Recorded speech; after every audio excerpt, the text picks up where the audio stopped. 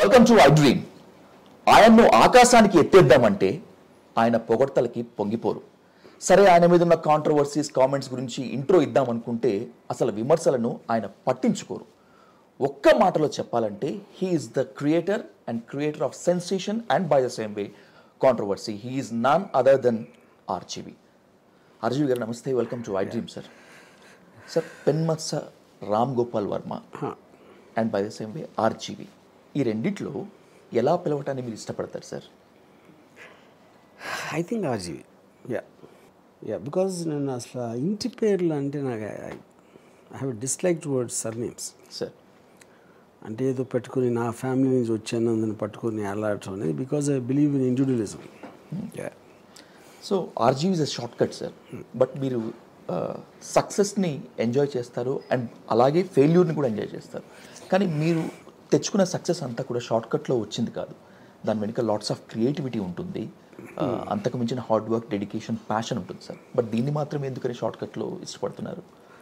దీన్ని మీ నేమ్ని first of all I don't think that is correct what you said. ఇప్పుడు నేను నా లైఫ్లో ఎప్పుడు నేను కష్టపడలేదు. బికాజ్ కష్టపడటం అనేది ఇష్టం లేకుండా చేసేది కష్టపడటం అనేది నా డెఫినేషన్. నేను నా లైఫ్లో ఏ పని కూడా ఇష్టపడకుండా చేయలేదు. నేను కాలేజీలో ఉన్నప్పుడు నాకు చదువు అంటే ఇష్టం ఉండేది కాదు. అందుకని నేను కాలేజ్ ఎగ్గొట్టి సినిమాకి వెళ్ళేవాడిని, are what ever I use to do. So నాకు తెలిసినప్పటి నుంచి నాకు ఇష్టమైనవి చేశాను కాబట్టి ఆ బేసిస్లో నా లైఫ్లో ఎప్పుడు నేను కష్టపడలేదు. పాయింట్ 1. పాయింట్ 2, ఇక్కడ షార్ట్ కట్ క్వశ్చన్ కాదు. అంటే ఐ థింక్ ఇప్పుడు everything is becoming shorter and shorter. మన లాంగ్వేజ్లో కూడా మన చాట్స్లో వాటిలో ఒక చిన్న పర్ఫెక్ట్ గ్రామర్ ఉండాలి, పర్ఫెక్ట్ స్పెల్లింగ్ ఉండాలి అనేది చాలా అవుట్డేటెడ్ సిస్టమ్ డిజిటల్ ఏజ్లో. అప్పుడు RGV అంటే తక్కువ టైం అవుతుంది అనడానికి, ఈజీగా అనేయచ్చు అనే దాంట్లో I like it. Ram Gopal Varma అని అంత టైం ఎందుకు వేస్ట్ చేయడం? సార్, మీ థాట్ ప్రాసెస్ ఒక రివల్యూషన్ కారిడార్ లాగా ఉంటుంది RGV సార్. మీరు ఒప్పుకోకపోయినా మీ ఆలోచన ఒక విస్ఫోటనం, ఇట్స్ అన్ ఎక్స్ప్లోజివ్. దానికి కరెక్ట్ పిక్చరైజేషన్, కన్స్ట్రక్టివ్ చెప్పాలంటే ఇట్స్ ఎ డెన్. సోషల్ మీడియాని షేక్ చేస్తోంది sir. The way you built, మీ ఆలోచన ప్రతి ఒక్కటి దీంట్లో ప్రతి ఇంచ్ కనిపిస్తుంది. అందరికీ ఇప్పుడు అర్థం కావాల్సిన విషయం ఏంటంటే ఏం చెప్పదలుచుకున్నారు RGV గారు డెన్ నుంచి? సో బేసిక్గా మనం ఉండే చోట, మనం పనిచేసే చోట మీ పర్సనాలిటీని రిఫ్లెక్ట్ చేయాలనేది నేను చాలా స్ట్రాంగ్గా నమ్ముతున్నాను. I'm very strong believer in Ayn Rand. Ayn Rand fountain head and atlas shirt books నన్ను చాలా ప్రభావితం చేసినాయి నా గ్రోయింగ్ ఇయర్స్లో. యూనో, సో దాంట్లో హోవర్డ్ రాక్ క్యారెక్టర్ ఉన్న ఆస్పెక్ట్లో అది ఒక ఫంక్షన్ ఆఫ్ ద బిల్డింగ్ ఏంటి, what kind of people are coming, what mind state I want them to come. ఇప్పుడు నేను చేసిన డెకార్లో కొంతమందికి నచ్చపోవచ్చు. ఫర్ ఎగ్జాంపుల్ ఒక డైరెక్టర్ నాకు స్ట్రీట్ లైన్స్ నీట్గా ఉండాలి, వైట్గా ఉండాలి, మీదేమో అంతా డార్క్గా గ్రీను, ఫారెస్ట్, కేవ్ అలా ఉంది. అప్పుడు నేను అన్నాను, అందుకని నువ్వు నా ఆఫీస్ రావాల్సిన అవసరం లేకుండా ముందే అయిపోవచ్చు. For example, I didn't make it a secret, I love the beauty of women. So నా దానిలో చాలా ఫొటోస్ విమెన్ బ్యూటీ ఉన్నాయి, వాళ్ళ bodies.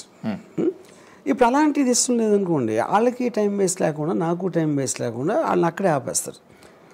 So if it is నేను కూర్చుని ఎక్స్ప్లెయిన్ చేసే బదులు నా ప్లేస్ ఇట్ సైడ్ నేను అలాంటి వాళ్ళని చెప్పేస్తాను ఫస్ట్. అప్పుడు అలాంటి వాళ్ళే వస్తారు to interact with me. So ఆ టైం సేవ్ చేయడానికి one of the reasons I did it like this. Not only women sir, కంప్లీట్గా డెన్ అంతా కలిగి తిరిగి చూసినప్పుడు నేచర్ని బాగా రిజంబుల్ చేస్తుంది. RGV వర్సెస్ నేచర్ కాదు, RGV ఇస్ నేచర్ అని అనుకోవచ్చా? 100%. That's the truth. ఏంటి, what you want to convey sir? Because I have a wild side. నా వాట్ ఈజ్ వైల్డ్? మీకు డొమెస్టికేటెడ్గా మీకు అంత క్లియర్ కట్గా ఒక ప్లాన్ ప్రకారం చేయాలి, గుడ్ మార్నింగ్ చెప్పాలి, హలో చెప్పాలి, నమస్కారం చెప్పాలి, ఇలాంటివన్నీ ఏదైతే మనకు ఒక సొసైటీలో ఒక సిస్టమాటిక్ వేలో మన ఒక గొర్రెలాగా చేస్తారో దాని నుంచి విడిపోవడానికి నా వైల్డ్ సైడ్ చూపించడానికి. వాట్ ఈజ్ వైల్డ్ అంటే అన్ప్రెడిక్టబుల్ ఈజ్ ఇంట్రెస్టింగ్. మీరు ప్రెడిక్టబుల్ అంటే ఎందుకు బోర్ కొడుతుంది? మీకు ఆల్రెడీ మీరు ఆ ఎమోషన్ చూశారు కాబట్టి. అన్ప్రెడిక్టబుల్లో మీకు ఒక వైల్డ్నెస్ ఉంటుంది, దాని వలన ఒక ఇంట్రెస్ట్ వస్తుంది, ఒక ఎనర్జీ జనరేట్ అవుతుంది. సాధారణంగా ఒక పొజిషన్లో ఉన్నటువంటి వ్యక్తులు, ఒక సెలబ్రిటీ స్టేటస్ ఉన్న వ్యక్తులు నన్ను అందరూ గుర్తుపట్టాలి, నాకు అందరూ విష్ చేయాలి అని చెప్పి అనుకుంటూ ఉంటారు సార్. బట్ మీరు ఈ సమాజాన్ని వెలివేస్తారు, అలాంటి వాళ్ళని వెలివేస్తారు. ఎస్పెషల్లీ మీకు బాగా ఇరిటేటింగ్ చేసేటువంటి క్వశ్చన్ ఏదన్నా ఉందంటే హౌ ఆర్ యూ సార్. ఎందుకని మీరు సమాజం మీద ఇంత విరక్తి ఎందుకు? ఎందుకంటే మీనింగ్లెస్ క్వశ్చన్స్ అండి. హౌ ఆర్ యూ అంటే ఇప్పుడు నేను చెప్పాను అనుకోండి, హౌ ఆర్ యూ అంటే నేను అస్సలు బాగాలేదు, నాకు ₹1,00,000 ఇస్తారంటే ఇస్తారా మీరు? అప్పుడు మీరు దాని ఆన్సర్ తోటి మీరేమీ చేయలేనప్పుడు అసలు క్వశ్చన్ అడగకూడదు అనేది నా ఫీలింగ్. ఓకే సార్, మీరు అంటే ఇప్పుడు చిన్నప్పుడు చెప్పారు గుడ్ మార్నింగ్ చెప్పాలి, హౌ ఆర్ యూ చెప్పాలి, house the weather, did you have your lunch అని చెప్పాలి. ఇవన్నీ అలా ఒక కుక్కలు కాదు గొర్రెల్ని ప్రోగ్రామ్ చేసినట్టు చేస్తారు మన పెద్దవాళ్ళు కానీ మన టీచర్స్ కానీ. That is the reason I'm wild, so I come out of that. So నేను ప్రతి దాన్ని క్వశ్చన్ చేస్తాను. హౌ ఆర్ యూ నేను ఎందుకు అడగాలి? బాగున్నాను ఏమవుతుంది, మీరు గంతులు వేస్తారా, డాన్స్ చేస్తారా, నేను బాగున్నాను అని చెప్తే అది మీకేం అవ్వదు, ఊరికనే మీనింగ్లెస్ వర్డ్స్ అయ్యి. And I might do many silly things but I don't want to be silly. So ఆ లైన్స్ అన్ని ఫర్ ఎగ్జాంపుల్ నన్ను మన ఒక రెస్టారెంట్లో హ్యావింగ్ ఫుడ్ ఆడు వెయిటర్ అడిగాడు హౌస్ ద ఫుడ్ సార్ అన్నాడు. నువ్వు వండేవా అన్న, లేదు అన్నాడు. నీ హోటల్లో ఓనర్వా అన్న, కాదన్నాడు. నీకు ఎందుకు ఎప్పుడన్నా